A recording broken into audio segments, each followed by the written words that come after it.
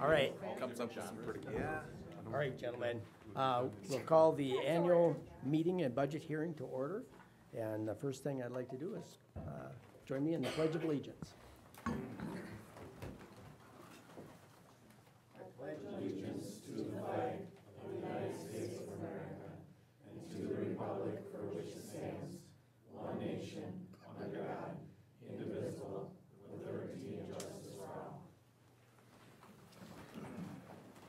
Thank you. And now we have some introductions. Or not. Well, introductions of each of you. All right. So, So, I'm not. you're the entity here that needs to All right. be known. All right. All right. Well, I'm Keith Anderson. I'm Shar Glenna. Dale Johnson. Joe Vierkamp. Steve Osro. All right, and we're all present as members of the board. The annual meeting parameters, election of a chairperson. Well, the parameters are that this is a public meeting. Anyone that is a person that can vote in an Amery school board election, if you will, can contribute within the meeting. It's the annual meeting. It's not just these individuals. So if you want to vote yes or no for something, you have the ability to do that if in fact you live in Amery. Those are the parameters. We obviously need to have decorum about how we take such votes, but you have the ability to do so. Those are the parameters. There we are, and we need election of a chairperson. Do we have a nomination for a chairperson? And anyone in the room can elect a chairperson. Yeah. Well, I'll nominate Keith as our chairperson. Okay.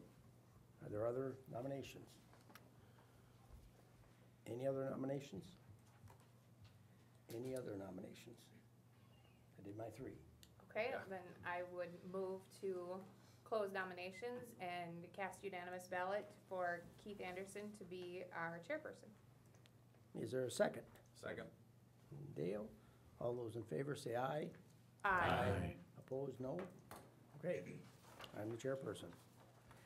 Thanks. Yep. One thing with parameters, if you, in the audience, vote, or not vote, but make a motion or make a second, please state your name with that so that we get and record that in the minutes of the meeting. So if you would so do that. All right. Next, we'll go to our district financial overview, and Joe, our treasurer, will read his report. The 2023-2024 budget hearing. As you are aware, the 2023 through 2024 district budget will change before it is finalized. Certification of our equalized valuation versus the estimate and the third Friday student enrollment count will affect our revenue limit and therefore change the budget proposed here. The 2023 through 2024 School District of Amery Fund 10 operating budget will total $22,587,971 compared to the 2022 through 2023 unaudited expenditures of $22,835,738. This is a budget decrease of $247,767 or a 1.1% decrease. The levy or the property tax for evaluation of Fund 10 for the 2022 through 2023 was $10,776,902. The 2023 through 2024 property tax levy for operations will be approximately $11,636,561. This is an increase of $867,659.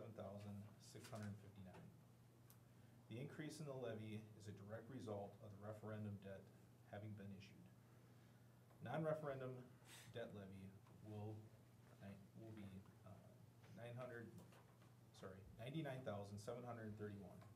This is substantially lower than the 2022 through 2023 levy of $231,462. It is anticipated that state aid to the school district for the 2023 through 2024 will decrease by $1,360,661 or 14.97%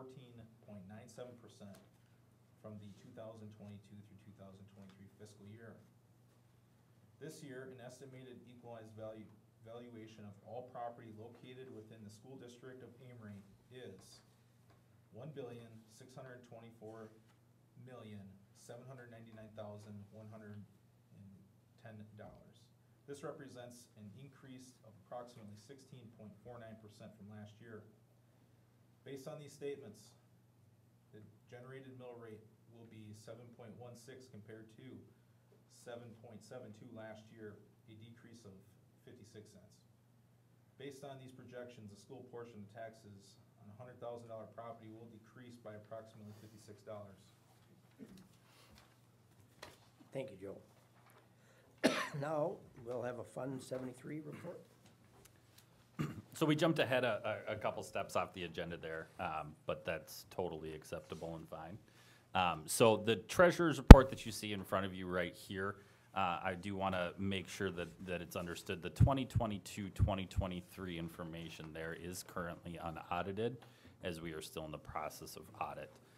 So when we start talking specifically about Fund 73, which is at the bottom of that page, that's in relationship to our Employee Benefit Trust. And if you look there for the year of 2022-2023, we added an additional $411,200. Therefore, our fund balance is currently sitting at $682,844. That information is obtained in a very fun thing called an actuarial study. And so that is what they are saying that we need to satisfy our fund withdrawals for the year. Okay. Revenues and expenditures. So the next series of slides, well, not series of slides, but the next slide, or also page 7 in your annual meeting book if you're following along, is just a brief overview, again, unaudited information of our general fund or Fund 10 operating revenue sources and expenditures. As you can see, we're about 51% state and federally funded. We are about 42% funded by property taxes, and we're 6.62% funded from other venues. Other venues being various grants and other things that are applied by different department heads or the school district through different means. With expenditures for 2022-2023, you can see that our largest expense is the investment that we make in our employees and our teachers, which equates to about 49% of our total expenditures for the year. Employee benefits, 24.13%. Purchase services are 17.64%. General supplies, 5.77%. Insurance, 1.73%. Capital purchases, 1.42%, and capital leases, 0.3%.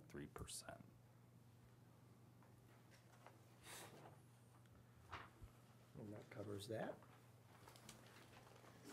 Now we'll have So our, you did the presentation, that was what Joe's reading was, or presentation, and then that's what Joe did, so we jumped ahead a little bit. Yeah. yeah, So okay.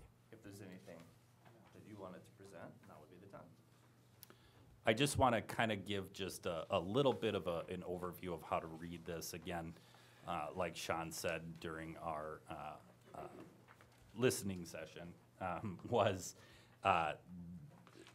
it is complicated, it is confusing to read. So the first yellow highlight there is general fund. That's where we live with 90% of our budget. And that is from everything from teacher salary to curriculum purchases to pencils, et cetera. So that's the first one there, and that is also the lion's share of where our money comes in and where our money leaves us. So if you are to pay attention to anything, it's actually on page 10 is going to give, or I'm sorry, at the bottom of page 9, where it says total expenditures and other financing uses. That's where you're going to start seeing the big totals. And if you move halfway up the page to total revenues, that's what we're fighting it against. And if you are curious, the big reason why there's a discrepancy there is just because the interfund transfers, that's where we take that money from Fund 10 and move it over to Fund 27. So this calculation or the budget adoption format here counts it as an expense to Fund 10, when in reality, it's just a reduction in our revenue. So then on page 10, there's special project funds. Again, these are all groups that live outside of Fund 10, and they can be anywhere from, like I said before, FFA, it could be IPO, it could be the boys basketball team, booster club, not booster clubs, but all sorts of various things that are not particularly funded by Fund 10. Below that is special education. Special education is unique in that, again, there's really not a state general aid payment that's made directly to special education. It's all made through Fund 10. If we keep going on, it's a little bit more detail as far as our debt service or our Fund 38 or Fund 39, which is 38 being our non-referendum debt and Fund 39 being our referendum approved debt. And then we have our capital projects fund, which of those, Fund 46 and Fund 49 are the two that we utilize. And then we have our food service fund and our community service fund.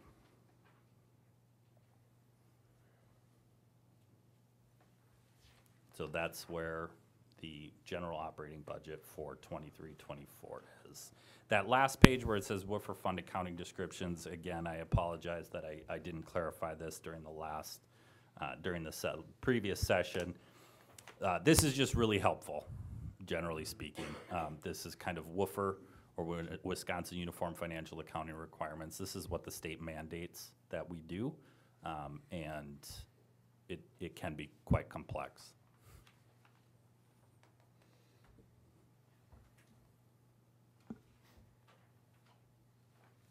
So then the hearing was done, so then you move on to the resolutions. All right. We have resolutions. Again, I'll read the resolution. Any of you present and members of the school district of Amery may vote or make motions on that or approve or second it.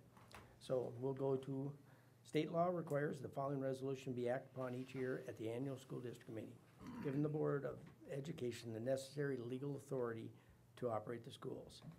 Resolution A, approval of the proposed 2023-2024 tax levy. The resolution states, be it resolved that there shall be levied upon the taxable property of the school district of Amery the tentative sum of $11,636,561 for the purpose of defraying the operation and maintenance of the public schools for the 2023-2024 school year. The projected mill rate shall be 7.16. Do I have a motion? Motion, Josh Gould. Josh? Do I have a second? Second, Jessica Smith. Okay. And I have motion and second. All those in favor say aye. Aye. Aye. Opposed, no. Motion, that resolution is carried. School board salaries. The resolution states, be it resolved by the electors of the school district of Amery that the yearly salary for the members of the Amery Board of Education be $3,000, and the district is authorized to reimburse members of the Amery Board of Education for actual and necessary expenses when traveling in the performance of duties. Do I have a motion for that?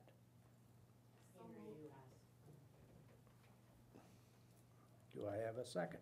Second, Lori Lightsky. Lori. Is there any other discussion on that? I should have said it in the first one, I apologize. Hearing none, all those in favor of Resolution B, school board salaries, say aye. Aye. Opposed, no? Okay. We'll go to Resolution C, accident insurance for students. Be it resolved that the Board of Education of the School District of Amery may provide for the accident insurance covering students in the district, and that the cost and expenditures for said insurance is hereby authorized. It's under Section 40.30, paragraph 19 of the Wisconsin statutes. So moved, Tom Benson. Tom, Motion. is there a second? Second, Charlene? Char, any discussion? None? All those in favor say aye. Opposed, no. That's carried. Resolution D, the 2024-2025 annual meeting date. Be it resolved that the Board of Education of the School District of Amery be authorized to hold the 2024-2025 annual school district meeting on Monday, September 16th, 2024. This is under section 120.08, subparagraph 1 of the Wisconsin statutes. Is there a motion for that date? So moved, Charbonneau. Char, in a second? Steve? Steve? Is there any discussion on the date? All those in favor say aye. Aye. Opposed? No? Motion's carried. No. Do we have any other business that can legally come before us for this meeting? Move to adjourn. Char moves to adjourn. Is there a second? Second? Dale, all in favor, say aye. Opposed? No? Okay, we've adjourned. I thank you.